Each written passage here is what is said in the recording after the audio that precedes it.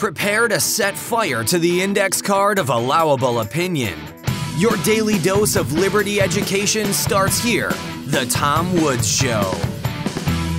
Hey everybody, Tom Woods here. Delighted to welcome Wanjiru Njoya back to the show. This is episode 2476. She holds a PhD from Cambridge University. She is the author of Redressing Historical Injustice, Self-Ownership, Property Rights, and Economic Equality. She is the bane of the existence of the entire DEI establishment. Always has interesting and provocative things to say. If you're not following her on Twitter, I don't know what to tell you. You are missing out on a real treat. I almost said a real tweet, but you really are missing out on a real treat. It's almost like not following Michael Malice on Twitter. Like, why would you do that to yourself? Well, same with her. I'll put Wanjiru's Twitter handle in the description of the video and also on the show notes page, tomwoods.com/2476. Wanjiru, welcome back.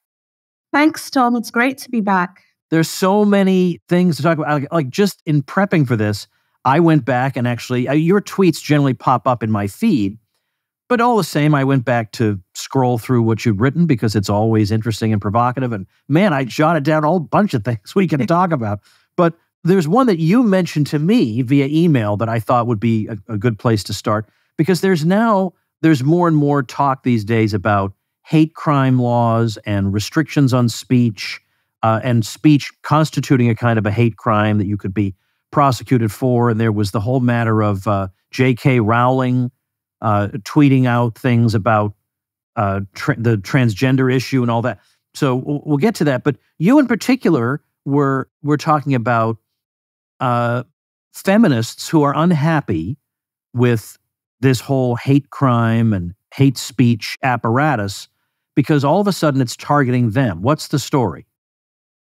So basically, there are two groups of feminists fighting each other. I think this is the thing to understand. So one group of feminists say you're a woman because your sex determines that you're a woman. And the other group of feminists say, no, you're a woman because being a woman is great. And as long as you say you're a woman, then you're a woman.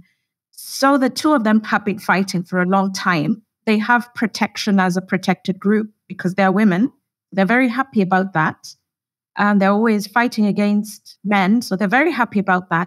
Now, the problem is if you call somebody a woman when he thinks, if you call a man a woman because he thinks he's a woman, if you call a man when he thinks he's a woman, that's a hate crime. Yeah. So see, this is what they're really upset about. And now I think everyone saw this on the news. In Scotland, they're saying if you misgender anybody, that's a hate crime and you can go to jail for up to 7 years. So that's what's hit the news. So they're saying the problem with jailing people for 7 years for hate crime is that now I can't fight with the other feminists because if I fight with them, they can have me locked up for a hate crime. Yeah. So that's what I was saying. It's kind of reducing the whole hate crime debate to an intersectional war between two groups of feminists, which is ridiculous. Isn't it interesting, though, that the kind of warning we might have made to people in the past, or we might have said something like, be careful what you wish for. Yes. If you get these types of laws, they could come back to hurt you. And maybe that didn't sound very plausible because people on the left thought, well, we run all the institutions. That's never going to happen to me. And then all of a sudden it actually is happening to them far more suddenly than they thought. And not because right-wingers got in charge and decided to stick it to the left.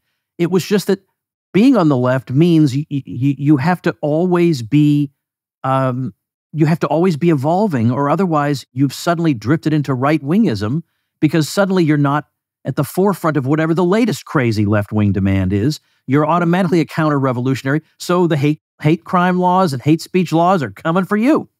It's exactly that, Tom. Now the feminists, who are the safest people you would have thought, are at risk of being jailed by the other feminists, who are the more kind of right-on feminists, the ones who say being a woman is anything. So that's what it is. But what I find even more astonishing is that people are joining battle to defend the feminists who are fighting not to be jailed. But the same feminists who are fighting not to be jailed for calling women men or men women are also trying to get men jailed for misogyny. So Yeah. they haven't learned the lesson. People say, oh, when it comes back to bite them in the behind, they'll learn. They don't learn. Yeah. No kidding. So now that we're in this situation, suddenly it's okay to argue about hate speech laws because now the respectable people are saying that there might be a problem with them. We've been trying to warn about this for some time, and we've said we have many arguments, but one of them is, who knows whether the idea of what constitutes, quote, hate is in the eye of the beholder. It could mean something today and something else tomorrow. It could target you tomorrow. This is why it's best just to not go down this road and just say, grow up. Some people are going to say mean things and you deal with it. Like that's how everybody else deals with it. I was just thinking just today about, because I just wrote about it in my email newsletter. There was a case a couple of months ago at Princeton University where Professor Robert George was invited by a student to have lunch at one of their what they call eating clubs. And then shortly after that lunch, a new policy was announced that you can't bring anybody but friends and family to lunch to this building during food preparation and serving hours. And that seemed like a strange thing. Well, Robert George is against same-sex marriage. So it turns out that what happened was a group complained to the club that they should be notified when such a person is coming so that they have the right not to be in his presence and they can adjust accordingly. And so the club acceded to this crazy demand. And the reason I bring up that example is that those people like that have to deal with one person they disagree with quietly coming into a building and having lunch. I, on the other hand, even in the relatively tamer climate of the early 1990s, was surrounded by people who had dramatically different worldviews from me that I found to be appalling and evil. I was surrounded by them 24 hours a day. Almost all the speakers brought to campus were the same way. These ideas were affirmed everywhere I turned. These people can't handle half an hour in the presence of somebody quietly eating his lunch who himself would never demand that those people not come in and eat lunch on their own terms. And so when you realize how utterly intolerant these people are, if they were ever in my shoes, they would collapse in 15 seconds. They couldn't survive it. But it's so revealing when you see the way they act that one little thing, even being in the presence of somebody who had an uninclusive thought at some time, means he can't be included in this building. I don't know how you keep it all straight other than their approach to life is whatever advances the revolution is allowed and whatever doesn't is to be punished. I mean, what else are we to conclude from this? Yes, and they know that that's the path to power. That's why they do it. They do it because that's how you gain power. They claim to feel unsafe. I'm not safe if this person is in there eating lunch because I feel so unsafe. I feel so erased. It's a path to power. That's why they do it. In fact, the more vulnerable you express yourself to be, the more power you have to exclude others. So the reason why you had to tolerate all those people around you is because you didn't claim to be vulnerable. You didn't claim to feel unsafe. Unfortunately, we've just created a society where the more people complain about vulnerability, the more, the more powerful they are. So that's why they do it. We've created the incentives for people to do that. And it's similar, it's linked to a hate crime that we were discussing earlier, because the whole point of hate crime is people feeling particularly vulnerable. So I was just giving the example, if you steal something from a white person, they would report that as a crime. But if you steal something from a black person, they can report that as a hate crime. So it's the self-expressed vulnerability that gives people a more powerful position. Because if I can report my crime as worse than the crime that happened to you, that puts me in a powerful position. It means that it means two things. It means that whoever attacks me gets a heavier penalty than the person who attacks you. But it also means that people who commit crimes get a more lenient penalty from the legal system because of that vulnerability. I mean, sentencing guidelines, now they're saying sentencing guidelines should take that vulnerability into account. So that puts people in a more powerful position. So in a way, I always think we can't really blame people for choosing the path to power that we created. Well, now you've lived in the UK for quite some time, and I've just been reading articles by, let's say, right of center people being critical of the courts and the Supreme Court over there. For those of us in the U.S. who know nothing about the condition of the court system there, can you? Because of course, in the U.S., the courts can be used to to in completely defensible ways, but they can also be used to push forward social revolution if they so choose. For those of us in the U.S. who aren't following what's going on over there, can you describe the state of things? So if I can summarize it, just imagine a Supreme Court of the United States. First of all, the Supreme Court in the UK is relatively new. That it was established by Tony Blair. But just imagine, to give an analogy, imagine a situation where you had a Supreme Court in the United States, and the judges are all appointed, all of them, by somebody from the Department of Justice.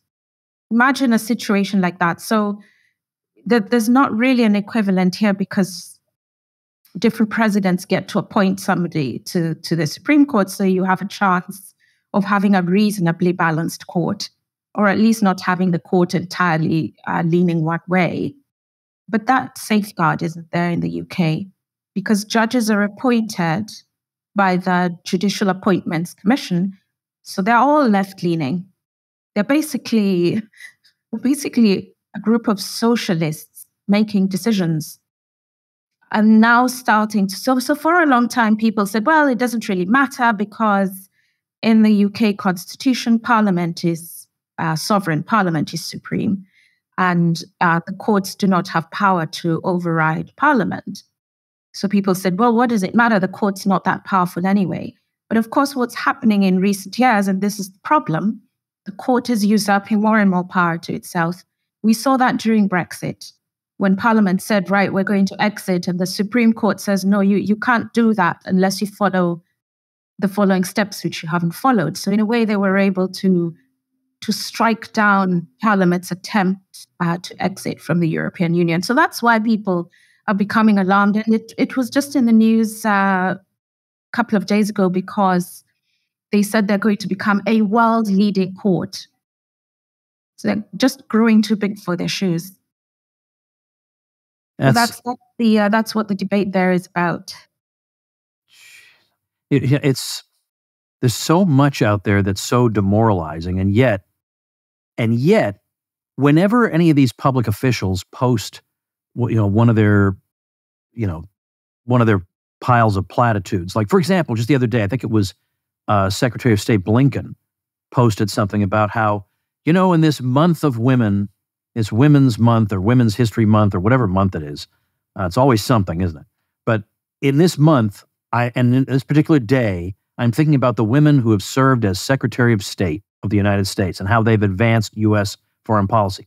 Then you look in the comments, and there's almost nobody saying, you're right, Secretary Blinken, we're really proud of these female Secretaries of State. The whole comment section is, oh, what a relief that now women are in a position to incinerate foreigners for no good reason and carry out our holy and unquestionable bipartisan foreign policy. I mean, it's all cynicism. The entire comment section it is entirely pushing back. There is no Anthony Blinken cheerleading section. It's all people who are fully awake and fully understand what's going on. So it's such an odd situation that there are so many people who don't in any way buy these platitudes, and yet the rest of society acts like this is normal, like Anthony Blinken is somebody to listen to, like the platitudes are meaningful, or Hillary Clinton is somehow admirable. It's weird, and I wish it would somehow resolve itself at some point. Yeah, I don't know. I think that people are unhappy and they complain, and there's the cynicism, as you point out, but nobody is prepared to take a stand on anything. And I'm not really sure why that is. So for example, people will complain about hate crimes or, anything that's introduced. They will, but if anybody stands up and says, let's get rid of hate crimes, let's abolish it, they all suddenly go quiet. Nobody wants to stand for what they're actually saying is the correct thing to do. And what I think is the reason for that, as far as I can see, is that people feel like taking a stand in some odd way is going too far.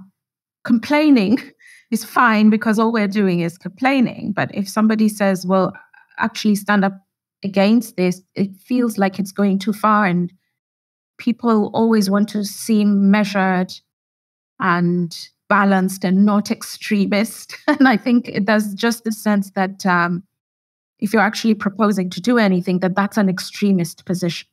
Hey, everybody, you know that in our day and age, we are faced with information overload, and a lot of that information is a complete waste of your time.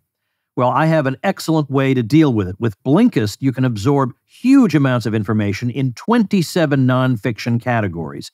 So history, philosophy, parenting, career, technology, religion, and on and on. And Blinkist condenses each book into 15-minute summaries you can read or listen to. So if you have a half-hour commute each way, you can absorb the equivalent of 4 books. You think that might make you a more impressive person? And among the thousands and thousands of titles at Blinkist, you'll find libertarian classics as well, by Rothbard, by Friedman, dare I say, even Woods, your very own host here. Well, right now, Blinkist has a special offer just for our audience. Go to Blinkist.com/Woods to start your 7-day free trial and get 40% off a Blinkist premium membership. That's Blinkist, spelled Blinkist, Blinkist.com/Woods to get 40% off and a 7-day free trial. Blinkist.com/Woods. And now for a limited time, you can even use Blinkist Connect to share your premium account. You'll get 2 premium subscriptions for the price of 1. Yeah, and so that's why things have proceeded to this point, is that one side is operating with absolute determination. Yeah. And the other side, maybe has its misgivings, but they just can't bring themselves to do anything. No, because doing things, they seem. See, here's the thing about the left: if they do something quite shocking or say things that are shocking, that doesn't seem to perturb them. But I think what happens on the right is that people are wary of saying things that seem shocking. We're always trying to say something that's going to sound very softly. And that's a problem. Yeah. It's like a self-limiting habit. I do think, at least in the U.S., that it's become possible to speak more frankly over the past 5 or 6 years. But even so, if I were in a corporate environment and I had a woke HR department, breathing down my neck and a woke board, I would still feel a temptation to censor myself, because it's true that I don't work for anybody. I can get away with doing whatever I want. So it's easy for me to say things have gotten better. But in the corporate world, they certainly haven't. Maybe in politics they've gotten a little bit better. But man, I mean, the other side has a real stranglehold on the public square at this point. So I in a way, I don't want to excuse it, but I at least understand why people hesitate to do anything, because they feel like my life's going to be ruined. I get only one life. I'd like to enjoy it. So I regret very much what's happening, but I'm only one person, and what can I do? You really expect me to be a martyr and sacrifice everything I've worked for so that I can defend some principles in public? Just doesn't seem like a winning formula. I'm sure that's the way people think. That explains a lot of them who are at risk of losing their positions. And I think we all, nobody can tell anybody else what sacrifices to make, but it doesn't explain the people. So let me give an example of the DEI, the whole DEI thing. So many people think that DEI should be abolished. That's no longer a shocking thing to say. Many states are taking action against it. I was just looking at this in the New York Times this morning, actually. So about 20 states are against DEI. So that's becoming a kind of mainstream position to take, to be against DEI. It's not like a shocking thing to say, right? It shouldn't incur any risk to say that. But yet, when you look at the people, so in Texas and Florida, when they abolished DEI, just scroll down to the bottom of their announcements, and they're saying things like, "Now that we got rid of DEI, let's do equal opportunities better. Let's do equal." They came right back to me. It's like coming right back to where we started. Like, no, don't do that. Get rid of it and move on with confidence. But instead they say, well, we'll have, I was just looking at the Texas announcement this morning. So they say we closed down all the DEI offices. We're reassigning the DEI people because they're so good and, they're doing such good work. So we're just going to reassign them to other offices where they can continue supporting our students. Excuse me, well, that's the problem we're trying to fix. Oh no. Well, they don't have to cave, but they do. You've criticized people who have said things like, DEI may be well-intentioned, but it has all these terrible consequences. And you stop them right there at the very beginning and say it is not well-intentioned. No. Now, we used to say in the old days, oh, these are well-intentioned government policies that have unanticipated consequences and whatever, and are unintended consequences. And by the way, I'm sure some policies are invented by dumb people who can't think 3 steps ahead, and they do have unintended consequences. But for the most part, when a policy yields a particular outcome again and again and again, whatever it is, anti-poverty programs give you more poverty, whatever it is, when they yield the same results over and over and over again, I think at that point you have to assume that the intention of the policy is what it does. You have to assume that. It is, of course, it's not unintentional or anything like that, because let's remember these people, there's a small cohort. Okay, a lot of them are just along for the ride, or they're stupid or whatever. But there's a small cohort of committed people. They're socialists, so this is what they want to achieve. They're not achieving it by accident. They did not accidentally transform equal opportunities into equal outcomes because they weren't paying attention. That's exactly what they want to achieve. They're being treated as if they were it somehow went wrong along the way, but that's their actual goal, and they said that's their goal. But what do you say then to people who at least rhetorically will say, look, all we're trying to do is overturn historical injustices and level the playing field. A lot of people have been treated badly in the past, so we can't give them equal opportunity. So we're going to have to give them a boost through DEI. And, whoever is displaced will find something somewhere. But for heaven's sake, we got to integrate everybody into the society, and it's not happening organically, so it's going to have to happen through state intervention. These are the most dangerous people. They are more dangerous than Marxists. See, a Marxist comes at you from the front and says, I'm a Marxist and I want to abolish, private ownership of the means of production. So you can see your enemy and you can have some kind of debate with that person. They can try to persuade people to Marxism, and you can try to show why Marxism doesn't work. And it's in a way, it's a fair battle. But the people you describe, these are the worst kind of enemy because they purport to agree with you. There was, oh yes, Marxism is wrong. Equal outcomes is wrong. I'm not into that. All I want to do is equal opportunities. We just want to achieve justice. These are the most dangerous people. These are actually the people that Tom Sowell was talking about in his chapter on the quiet repeal of the American Revolution. He says the people repealing the American Revolution are not the self-identified communists who say, I'm a communist and I want to revolt. Those are not the dangerous people. He says the dangerous people are the ones who say, all we're doing is equality, and all we're doing is, as you say, giving people opportunities. Meanwhile, they're dismantling the American Constitution. So that's what I would say. These people are not harmless. They look harmless, and that's why they're more dangerous.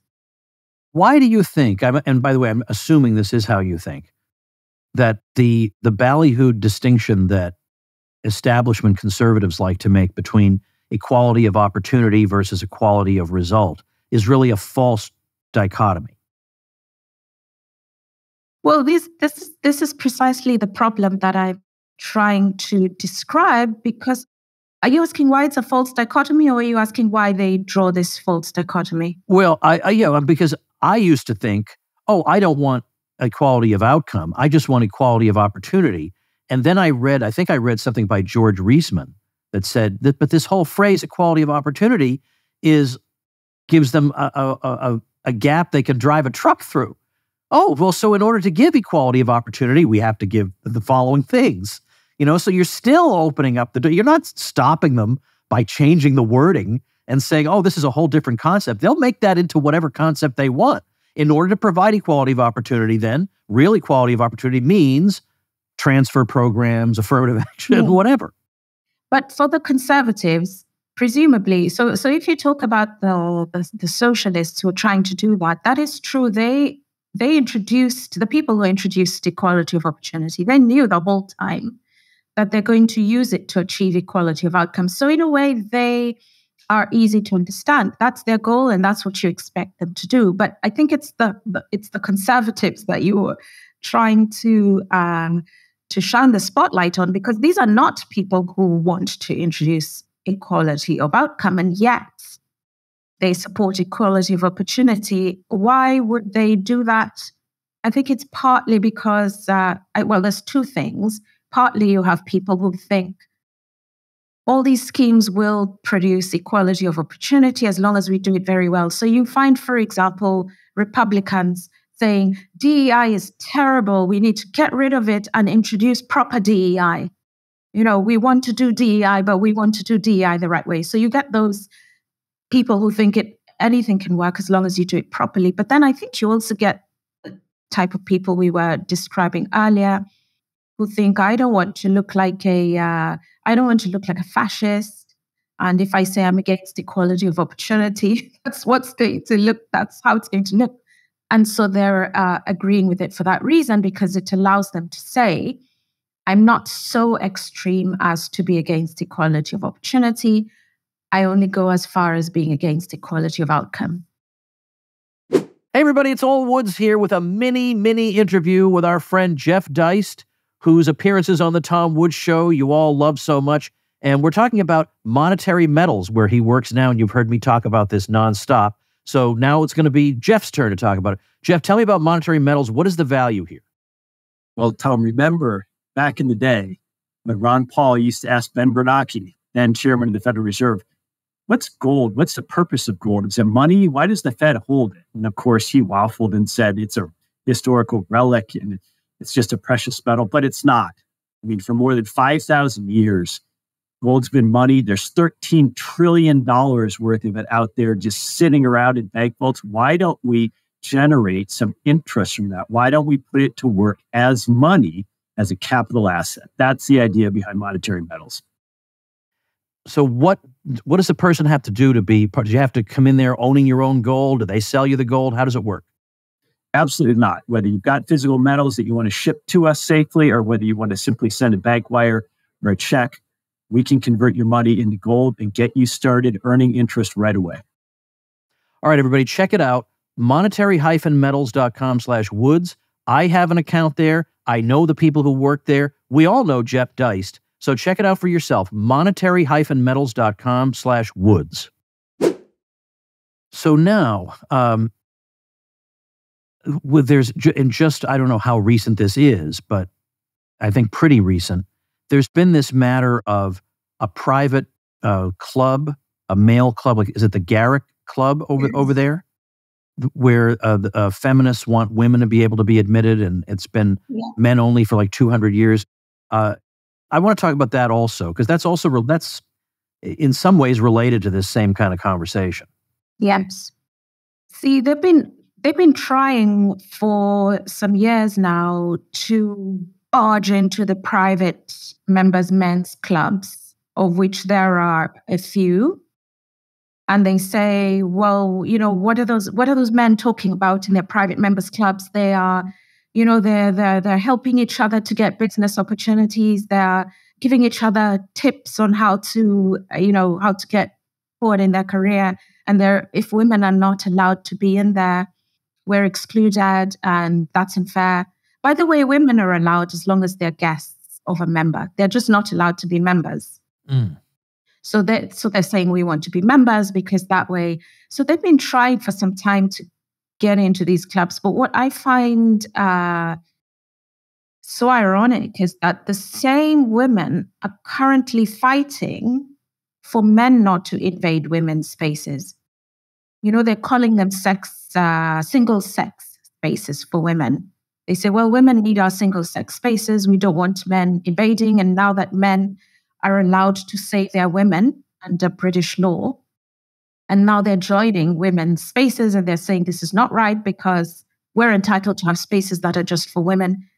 And in the very same breath, they want to invade spaces that are just for men. That's the paradox. They don't see that the very same weapon they use to invade the men's clubs is the same method that the trans women use to invade their clubs. But there's more. Now it's extended beyond just a battle between men and women, because we have all these other identity groups. Okay, so now you have to have women in the clubs. Well, what about all these other lobbies waiting for their equal opportunities, all wanting to get into the clubs? It's a great shame. And the simple solution for a normal person is start your own club. I mean, really, these are the same people. These are exactly the same people who, if you complained about Facebook's policies, they would say, start your own social media outlet, which is really difficult to do, by the way, but that would be their answer. Or start your own video platform, which is overwhelmingly difficult to do, even though Rumble seems to have accomplished it. Well, far, far easier than that is start your own club. You could do that tomorrow. You could rent some space and, you're off to the races and in business. And yet, even that's too much to ask of these people. Well, they actually have women-only private members clubs. They do. I remember, it's not that they don't have clubs for women only. They think, well, it's okay to have clubs for women only because women are a protected group, but it's not okay to have clubs for men only. They want to invade that, and no, they don't see any problem with this. So it's one of the points I was trying to make is that this idea of freedom of association is getting completely lost. The idea that people are free to choose with whom to associate, you hardly ever hear people talking about that these days. And that's a great loss. Then instead of defending people's right to associate with whom they want, everything is being evaluated according to the identity. So if the identity group is women, they can meet by themselves if they want to. But if the identity group is men, then they can't meet by themselves if they want to. They have to include women, and all other kinds of groups will be following along. If by some miracle women were somehow to start outperforming men in terms of income and social influence and whatever, would they be willing to commit right now that at that moment they will then yield all their single-sex spaces and that men can apply for membership? Or was that really probably just one way? It's one way because, in fact, women have been outperforming men in schools. Well, I should say girls have been outperforming boys in schools for decades now. It's been reported decade after decade that boys are underperforming in schools, because teachers now are mostly women. The styles of education are suited to teaching girls. The curriculum is suited to what girls want to learn. And they've been outperforming boys, and nobody is alarmed. So in the UK, they've produced report after report on this, and nobody cares. It's the double standards that are inherent in this whole discourse. There will never come a time when they'll say, and perhaps this links to what we were saying about equal opportunities earlier, there will never come a time when they will say, right, we redressed the imbalance, we redressed the injustice, thank you, we now have opportunities. This day will never come. It just seems odd that literally 500 years from now, people will still be saying the same things. At that point, I wonder, will there be any commentator who will say, look, it's been 500 years. I mean, at some point, you have to just say, we've done everything we can. Now you got to just try your best and let the chips fall where they may. I mean, it's been 500 years. I mean, what if it's 1,000? 1,000 years? We can't say that's just, we've tried everything. You're on your own. It will never happen, Tom, for the simple reason that I can give you two examples of this. Look at the example of what's happening in South Africa. They said, we want democracy. So now everybody can vote. The Black majority is over 80%. They said, right now we want equity, which means we want special favors to promote us over the tiny minority of white people. So people said, well, fair enough. You've been oppressed for so long. So fair enough. You can do this. They excluded white people from jobs, excluded them from education, excluded them from universities. And now you have the white population saying we're excluded from everything. We have no options. All we can do is support each other to be self-employed, to run farms, and to just try and help each other out. Guess what's happened now? The Black majority is saying, hey, we're being excluded from the white farms. We're being excluded. They're just chasing up after them. So the reason why time never resolves this problem is that no matter where people run, the entitled people will always be following behind. And this will go on time without end. There'll never be a time that will come where this will stop happening. And the other example that I could give relates to the Garrick. There was an article in the Telegraph about that saying, well, those men from the Garrick, if the women invade, if they don't want to talk with women, they will just go and meet somewhere else. They don't have to meet in the Garrick, right? They could go and meet in somebody's house or anywhere. So what's going to happen then? The next thing we're going to see is women saying, oh, look, these men are meeting in somebody's house. We're not included. I wasn't invited. That's unfair. They'll be chasing up after them into their private homes.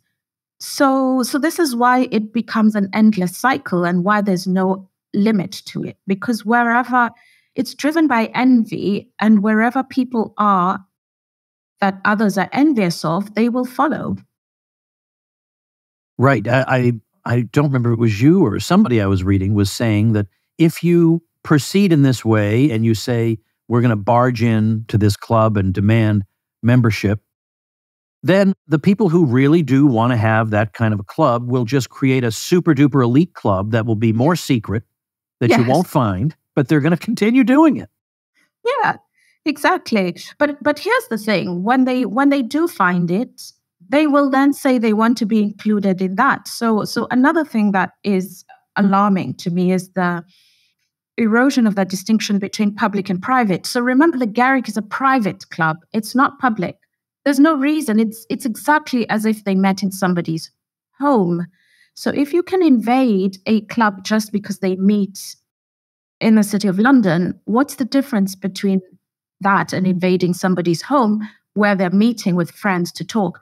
And just to give an example to show that this is not so far-fetched, is Scotland's new hate crime law that applies in people's private homes.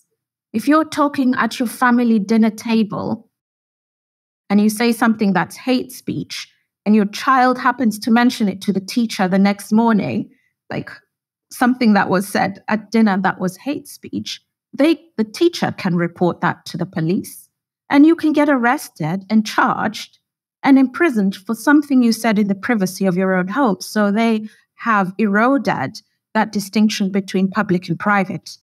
And at that point, in order to enforce this, could you imagine the enforcement of this and what this is going to look like? And then again, as you say, if it is a matter of, I mean, we've already seen the Scotland law, but if it becomes a matter of we're really, really aggressively going to prevent men from meeting together, and they genuinely do retreat into a private home, and then they're actually going to invade that, maybe you at some point reach a level where the average person says, now that's just a step too far. But I don't know, the average person seems awfully tolerant.